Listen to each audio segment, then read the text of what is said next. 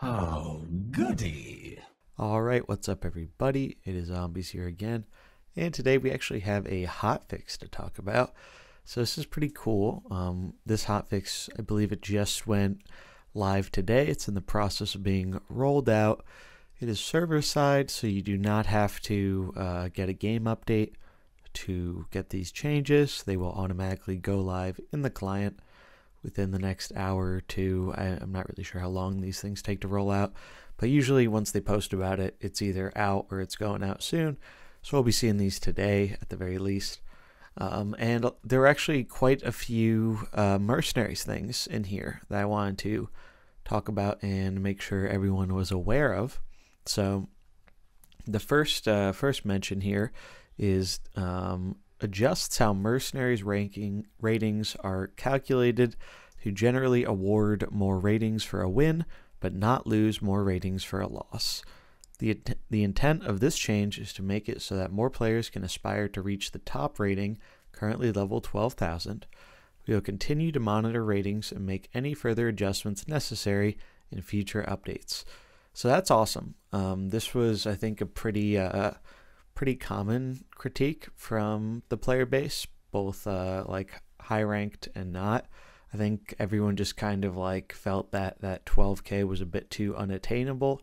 Like if those high rankings are supposed to be like some kind of maybe like legend equivalent from Constructed, where you get good rewards for getting those really high ranks, I think they needed to make 12k a bit more attainable, because I think literally only like 5 people or 10 people or something were ever able to hit that so far last season, and that was in a season that was longer than the seasons we're typically going to get going forward, because they extended it due to launch.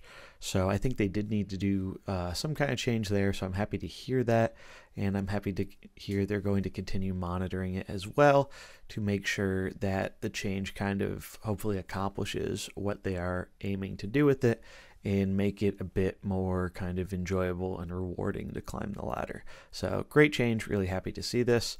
The next one, another really good change. So this is changing how one of the products in the shops works for Mercenaries. So adjusts Mercenaries product logic for random mercenary types products. Previously, if you bought a product of this type while already owning all mercenaries within that category, such as random epic mercenary product, when you already had all epic mercenaries, you would receive coins for a random selection from that category. Now, in those same situations, you will first receive a random missing portrait for a mercenary from within that category, and will only receive coins if you also have all portraits for all mercenaries within that category. So basically what that means is in these random mercenary type products, for like random epic or random legendary, now it will roll a portrait for you instead of coins if you already own all of that rarity of mercenary. So this is a really huge change, particularly if you're someone who is really interested in getting more of the skins for legendaries.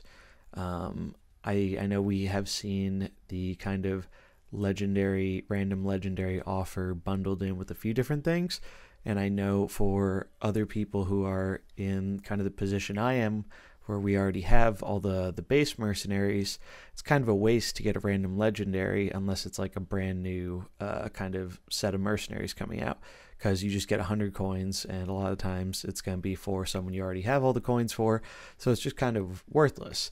And so this is a huge change, because as we've seen in the store, for a legendary mercenary portrait on its own, or bundled with some things, usually it's about like, I think I've seen $15 or $20 for the legendary portraits, which regardless of like whether you think that's a good thing or a bad thing, I think this is really great, because before, the only way you could get a legendary portrait is you had to either get really lucky from opening packs for it, or you kind of had to hope you got a random bundle in the shop that happened to be one you wanted, and that just wasn't the best. Like, that wasn't a very feel-good system in my opinion. So now if you get a bundle and it has, you know, random mercenary in it, instead of just getting 100 coins, which are probably going to be useless for you, you could get a gold portrait for one of your legendaries. And that's huge because they were just really, as someone who wanted to kind of collect at least one for every character, it's just currently, unless you get lucky and spend a fair amount of money, it's just not like possible.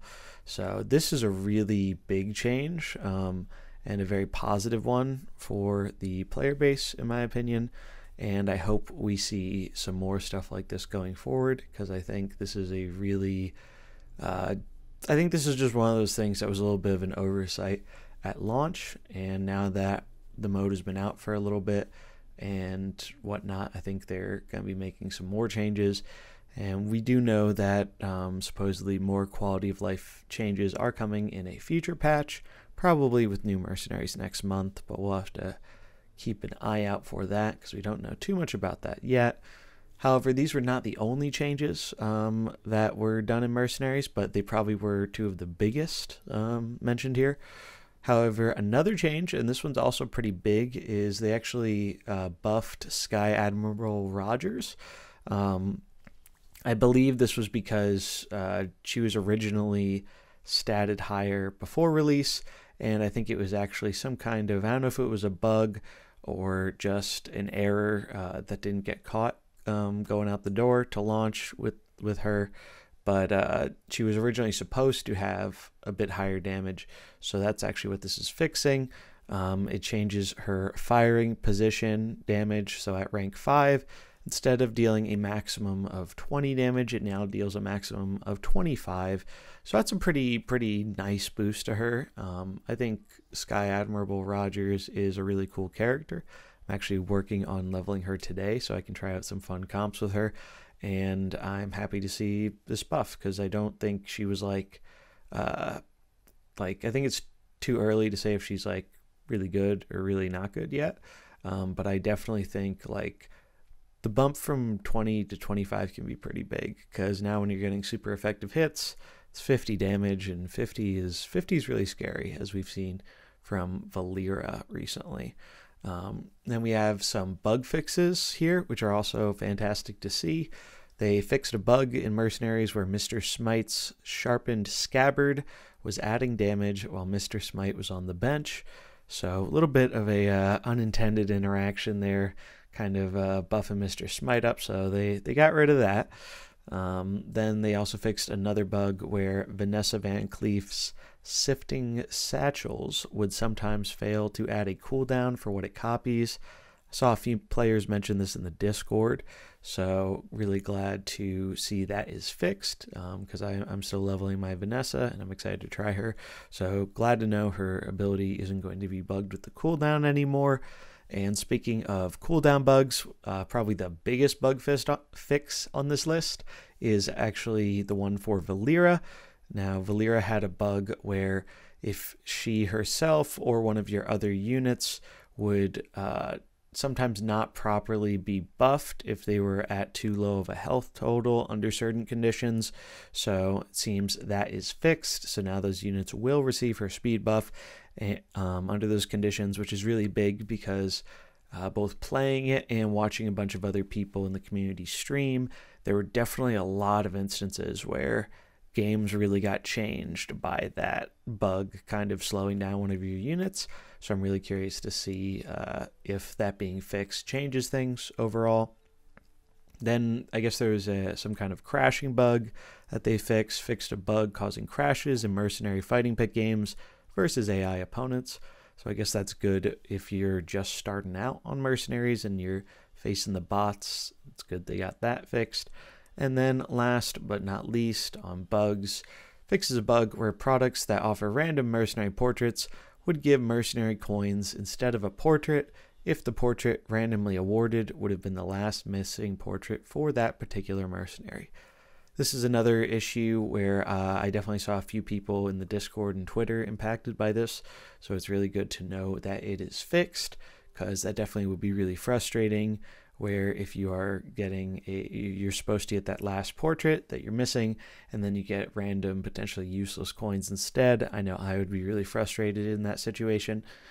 So I'm really happy that they have fixed that. And I think they have helped players out with that issue, who've contacted them about it. But I wasn't, so I can't speak from that experience. So that's it for all the mercenary news in this hotfix. This is rolling out today. So these changes should be live when this video goes up, I would think. One other thing to mention here, this isn't directly related to mercenaries, but I think it's an important thing to note. It's here at the bottom. On another note, the team has decided to extend the start of rewards tracked refund logic to also apply to Vandar and Drekthar. Although these cards do not meet the circumstances we normally use for applying refund logic, we have heard your feedback that an exception in this instance will make for a better play experience for many players. So this is really cool. If you don't know, they gave out these cards for the new set, and you get the other one from the other faction by completing quests, by leveling up your kind of like mainline quest by just playing games, but you could also open them in packs.